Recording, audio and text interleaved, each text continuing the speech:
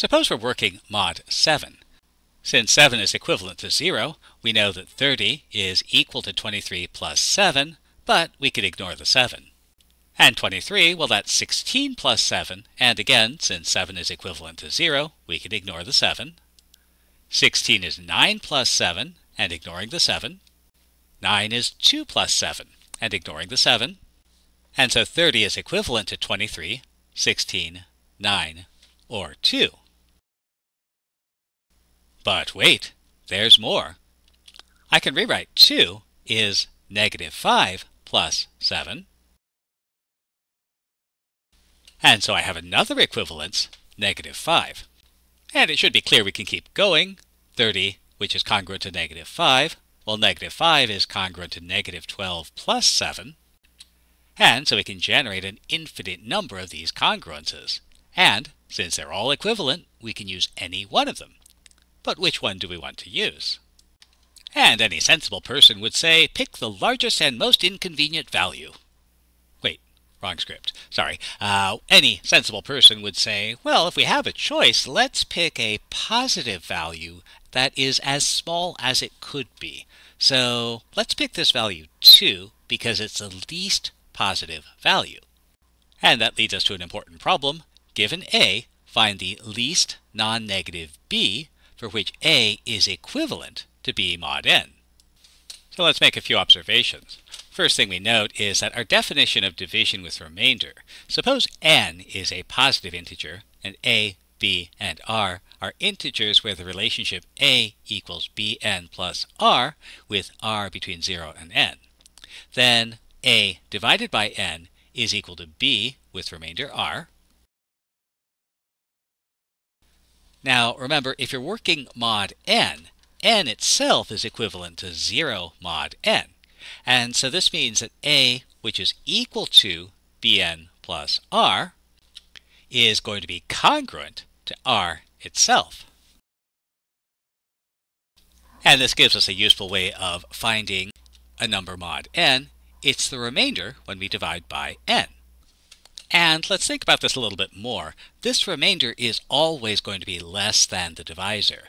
And consequently, working mod n means never having to work with large numbers. The largest number we'll ever have to work with is less than n. For example, let's say we want to find the least number congruent to 153 mod 23. Well, let's divide. 153 divided by 23 is... And so 153 is going to be congruent to the remainder mod 23. Let's play around with this a little bit. Suppose A is congruent to R mod n, and let B be congruent to R mod n as well. And so let's think about the relationship between A and B.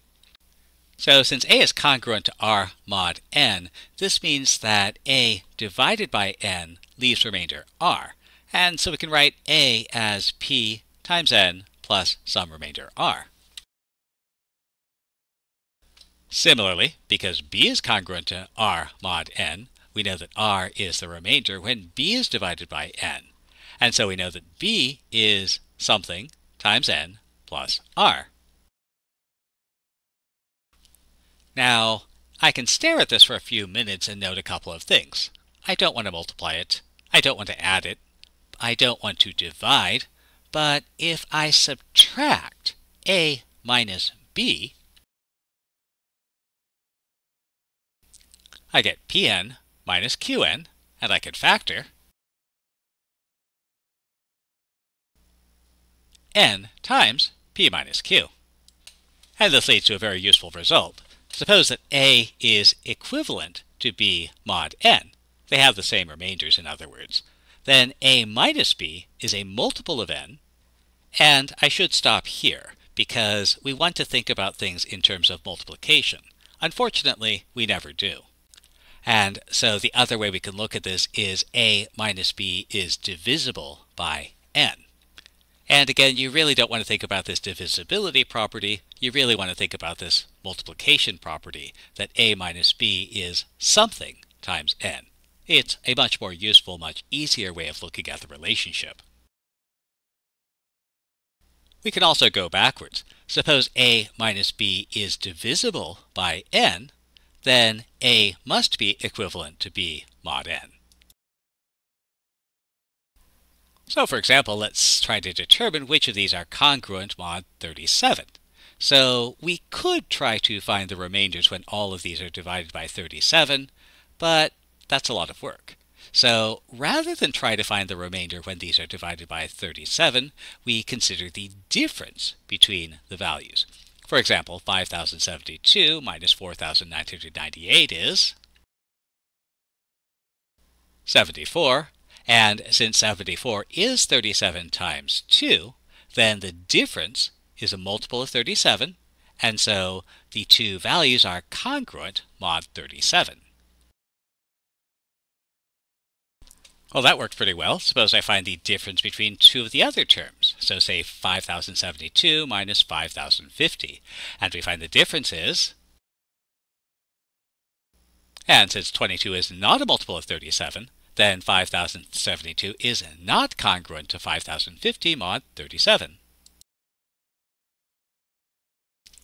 And finally, we have one last difference to find, 5050 minus 4998, and that works out to be 52. And since 52 is not a multiple of 37, then 5050 is not congruent to 4998.